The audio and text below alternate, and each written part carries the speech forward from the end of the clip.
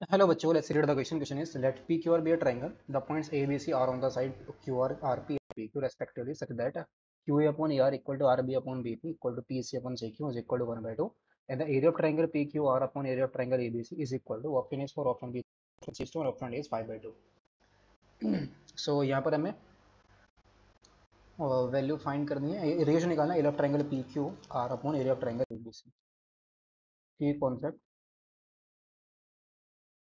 Area of triangle का formula use करेंगे, area of triangle, तो ये आ जाएगा 1 by 2 into magnitude of vector A B cross vector A सी. तो एरिया हमारे पास ए बी सी ट्राइंगल है, उसका एरिया हमारे पास क्या आ जाएगा 1 by 2 into magnitude of vector A B cross vector A सी. ठीक है, तो उसमें देख लेते हैं क्या गिवन है. एक ट्राइंगल है पी क्यू आर, बना लेते हैं triangle. Let's say this is P, this is Q and this is are. और ए कहाँ पर है? ए the side, A the point on the side Q R. B point है किस पर? R P. This is the B point and this is the C point. तो triangle बनेगा A B C. ये ट्राइंगल बन गया A B C. Position vector ले लेते हैं. Late position vector of P coma Q coma R B 0 vector, vector A and vector B respectively. Respectively यानी कि इसको हमने पोजीशन वेक्टर ले लिया, 0 वेक्टर लिया. क्यू का पोजीशन वेक्टर हमने ए लिया, आर का पोजीशन वेक्टर हमने बी लिया. ठीक है, अब क्वेश्चन में ऑलरेडी गिवन है Q A given, Q A upon A R is equal to R B upon P B is equal to P C upon C Q. ये ratio 1/2 given है ना. तो Q A upon A R, ये ratio 1/2 है, और R B और ये कितना 1/2 है. This ratio is 1/2. और पी सी और क्यू सी, ये भी रेशियो कितना है 1:2 का रेशियो है. इसमें सेक्शन फॉर्मूला यूज करेंगे, तो by section formula, by section formula, position vector of A is equal to क्या आ जाएगा 2 into vector A plus vector B upon 2 + 1 3 आ जाएगा. फिर position vector of B, B का पोजीशन वेक्टर आ जाएगा 2b प्लस का 0, तो 2 वेक्टर बी अपॉन में 3. This is the position vector of B. And position vector of C equal to क्या आ जाएगा ए vector A by 3, vector A by 3. हमारा position vector of सी आ गया. अब हमें एरिया ऑफ ट्राइंगल क्या चाहिए? ए बी सी चाहिए. तो इसमें पहले निकाल सी ए वेक्टर निकाल लेते हैं.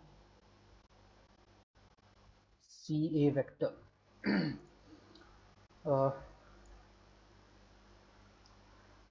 सी ए वेक्टर क्या आ जाएगा?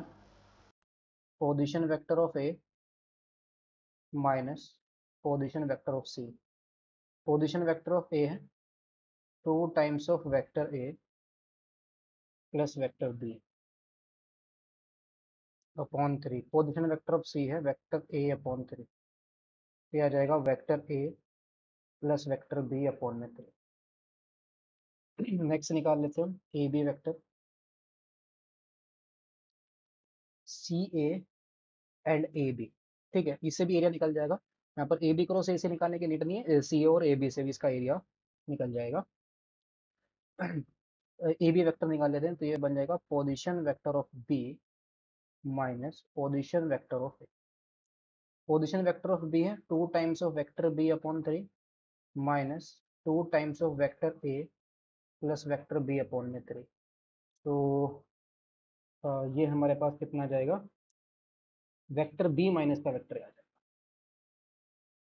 वेक्टर बी माइनस का 2 times of vector A upon में 3. तो एरिया निकाल लेते हैं, area of triangle A B C. इसमें ये वाला फॉर्मूला यूज करेंगे, दोनों से सेम मिलेगा, वेक्टर ए से क्रॉस वेक्टर ए बी।